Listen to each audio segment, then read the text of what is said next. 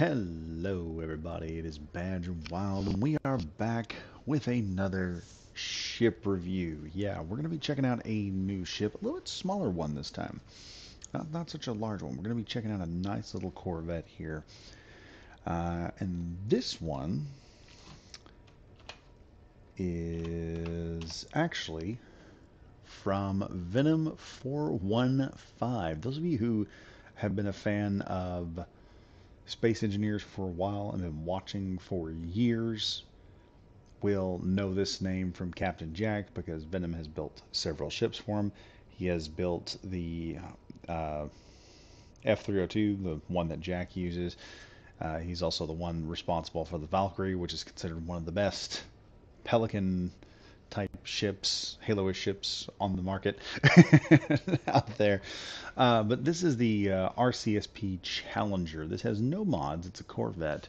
So if you guys are out there right now, then, and also another great thing, this is an older ship, an older blueprint, not one that's been modernized. You can modernize it to yourself. But this is one of those that has none of the new DLC or DLCs that's been on there. So those of y'all that are on PlayStation now and Xbox, y'all could literally snatch this thing off the workshop, put the blueprint in. It's probably on mod iOS as well. Y'all can just take this thing, put it in there, and you'll have you a nice little Corvette to fly around in the black and jump from rock to rock and get your stuff. It's a pretty cool ship. It's got a lot of things going for it. So we're gonna pop a like in here on top of that, and let's take a look at this ship. This thing is interesting, and one of the things about Venom ships that I've always liked is the sleek design. It is a design that's always going somewhere.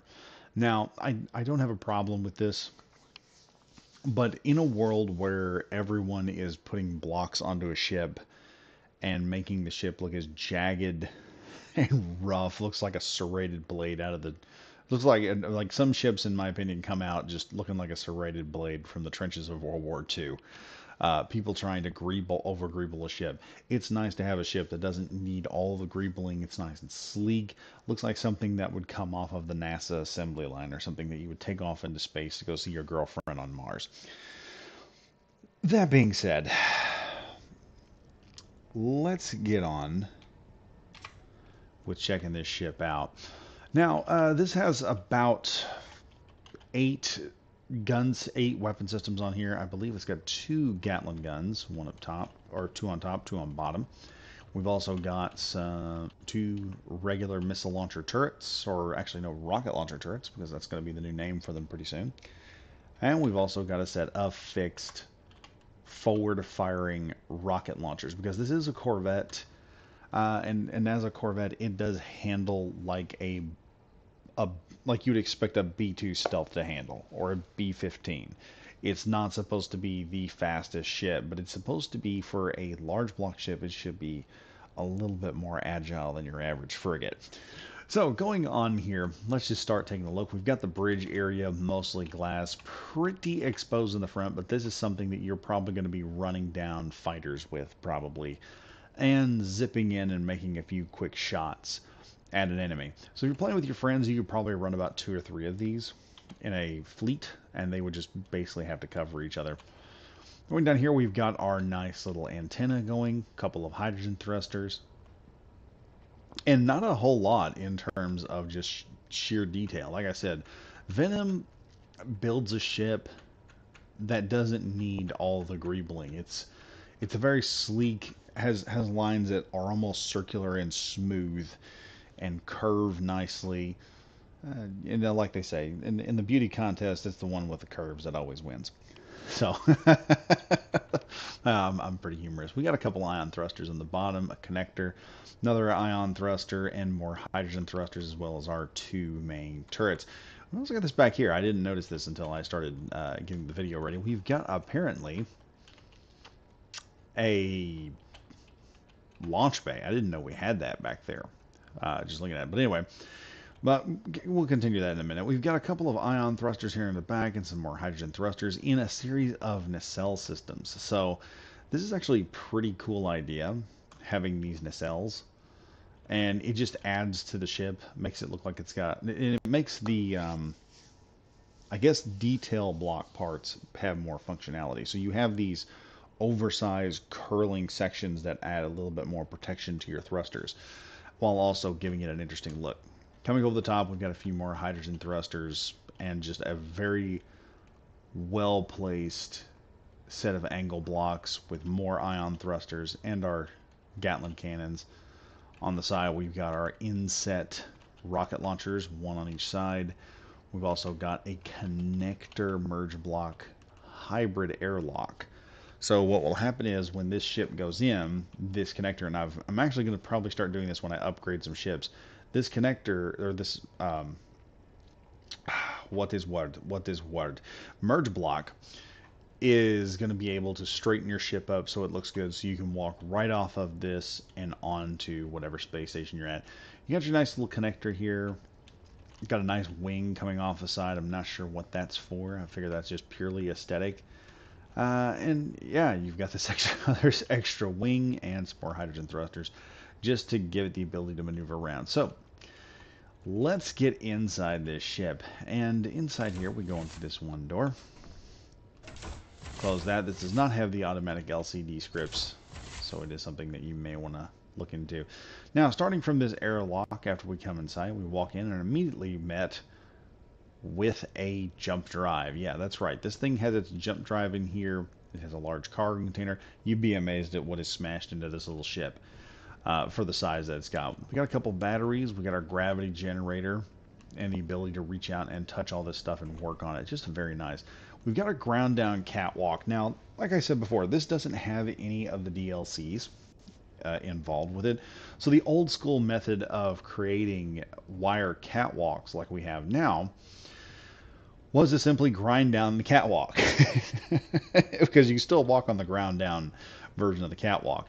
You just didn't have to have it fully built up.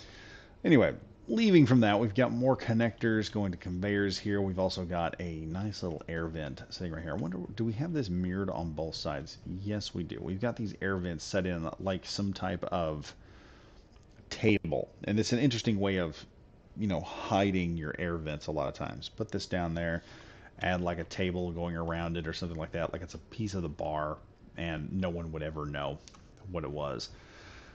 Continuing on, we're going to head up here. And we've got two bays here. We've got a hangar bay and a med bay up. Oh, I guess the med bay is down there. We'll check that out in just a minute. We're going to head up here because this is where some fun stuff's going to be at. So we come in here. This is why I said, you know, this thing packs a whole lot of stuff. We got our programmable blocks in here. We got some LCDs, some really nice stuff. Like I said, just a very nice ship. And going in here, you'll notice we've got a full-size refinery in here for refining materials. So yeah, this ship can be used as a base of operations. So you could actually put the blueprint out, work on it a bit, and take your beginner ship and turn it into something like this eventually. And you would just have way more fun with it. Got a single hydrogen tank in the back, which is more than enough to get a Corvette from point A to point B. I made this mistake with a Sentinel and added a big old one. Trying to figure out what the heck this is. Oh, that's the door. Okay, that's the door for the outside. We got to go check that out here in a minute. Got more air vents and a way to slip through and work on it, I believe. What does this do? Oh, that enables you to back the vehicle up. Oh, nice. That's amazing. I didn't realize that was a thing.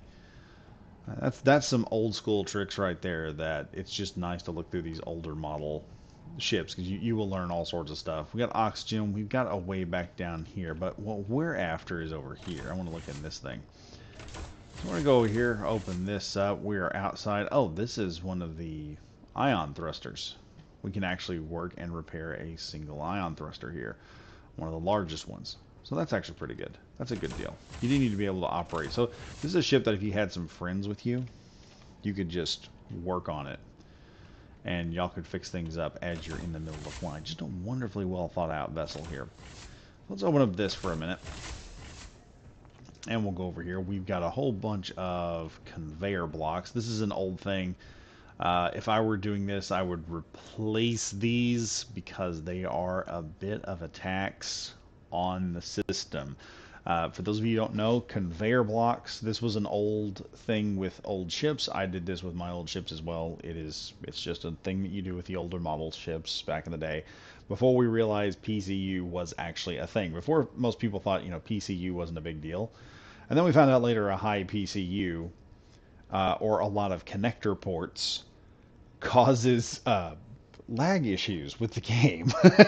So this is one of those things I would use the new blocks to replace with, because you can't even access these. So that is something that's one thing going against the ship. Like I said, honest reviews, more batteries. We've got access to some gyroscopes here, and I wonder what this is. Can we access this? Yes, we have access to what appears to be an O2H2 generator on here. And we've got some assemblers, probably on both sides. We'll check the other side just to make sure. But yeah, like I said, this is just an older model ship, but it's one that looks really good. And if you're interested in learning some old build techniques, it's not a bad idea to look into these things and check out the old build tricks that were used by the pros. And Venom, in my opinion, is a pro. Like I don't knock him for anything he puts in this ship. I mean, everything in here is really impressive.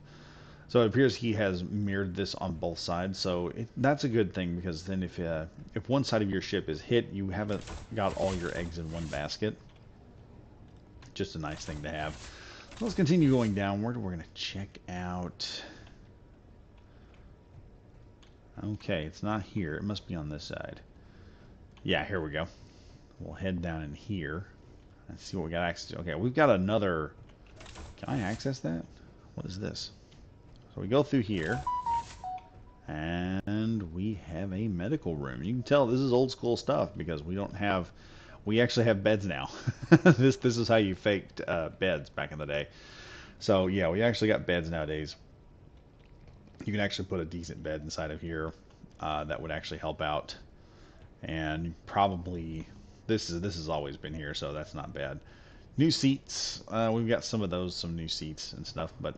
Yeah, this is like the old school style med bay before they did all the upgrades and everything before we got into DLCs. Like I said, no DLCs with this. So if you don't have them, you don't need them for this. Let's see. I suppose that's going to go down the same way. We have an ability to repair that if we have to. Let's sneak off in here. Oh, and we have... Whew, yawning. We have what appears to be a full-size hangar bay.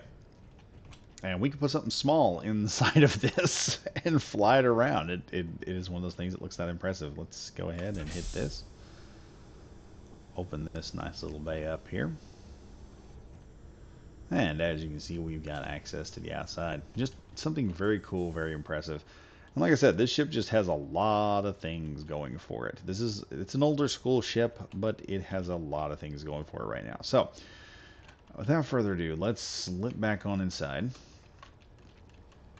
and see how this baby flies. Okay. Off we go. Let's run back up here to the bridge, because we have not seen the bridge yet.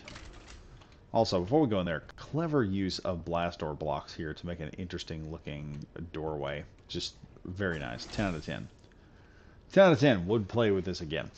So here we have the bridge, and you can see some interesting ideas. Those of y'all that are looking at, we in this day and age, we have way better blocks. This is back, oh my God, I don't know how long ago this probably was. But this is how you would, you can see here, this is where Venom really shines, in my opinion, is taking, with the least amount of blocks, making a bridge that when you walk onto it, you would remember it way after you would get done. The bridge is very well executed. You've got a nice central area that appears elevated and roomy, so you don't have this claustrophobic feel. This is pretty similar to the cargo bay in the Firefly class from Firefly. It had the catwalks and systems were suspended on the inside of it, so the walls were a little bit further out, and the people that did it, they actually said the reason why they did that was so that the entire room opened up. And there was actually something in there where one of the bad guys mentioned how open the cargo bay was. The walls flowed away from you, so it felt all open, and you weren't so claustrophobic inside of basically a tin box in the middle of space. You see here we've got a lot of LCD screens just making this look beautiful. We've got these awesome pilot seats. You have to look up some more of them that we've got. And like I said, this is something that you could get a hold of and do a few minor upgrades and make it look just really draw some stuff out of it. More LCD screens over here giving you redundant information. Sorry, it is late and I am tired. We also have this interesting LCD screen, which has a very interesting, and I'm going to say this is very interesting. I've never seen a ship system like this before. This thing is basically checking the ship by layer. And I guess if something gets damaged, it will tell you that it is damaged. This is one of those, um, what is word? It is a diagnostic screen which tells you exactly which block has been damaged. And this is probably a really good one. I wish I knew which one this was, because it's actually, not only is it animated, but it's actually a lot better than the current one that I've been using, because this actually shows your ship by layer. That'd be interesting. Anyway, let's hop in this thing and see how this Corvette flies. Now, the way this thing flies is about, when I said it flies like a B-15 Flying Fortress, yeah, I'm not joking. Let's go here. You can see the amount of thrust we got. We got a decent thrust. I mean, if you had a bomber, this would be a pretty fast bomber. But that's how this is supposed to operate. The Challenger is supposed to move like this. This is how Corvettes should move. If you're building a Corvette and your Corvette does not have a decent maneuverability like this, you've probably done something wrong somewhere. A Corvette is supposed to zip in and out of the battle, engage with missiles, engage with fighters, other small ships, you know, just take out gunboats if it can. It's supposed to be, and for those that are wondering, a Corvette is basically the go-between. I often call them the Bowie knife between knife and sword. Okay, a Bowie knife is kind of the in-between of that, or the macer of such a thing. It is the very last step of a knife before it becomes a sword. And that's what a Corvette is. It is the very last, or it's the very first step of a small ship turning into a capital ship. If you were to grow these ships. So yeah, just a very good, very quick maneuvering ship here for the size that you're going to be dealing with. But you can see there, it just flies through very good. Once again, thank you to Venom415 for building this awesome ship. The Challenger is well worth the time I have put into trying it out and flying it. It is a very good ship, I'm not going to lie. I like the look of it. And it may be old school, but it still looks like something you would build new school. It wouldn't take much to, if you're a player, to go in there, swap out the old engines for the newer model engines, make this thing look a little, just, I hate to say up to date, but that's basically what you would do, is just update some of the outer parts. It'd still be vanilla, it would look different, and it would just make your entire gameplay pop. However, if you guys enjoyed this review, please hit me up with a like and a subscribe in the comment. It really helps out the channel and helps keep me motivated to do this. I guess is what we would say on that part. Anyway, I hope you guys will enjoy this ship. Hope you guys will use it in one of your playthroughs. And as always, this is Badger Wild saying stay safe, stay frosty, and I am signing out.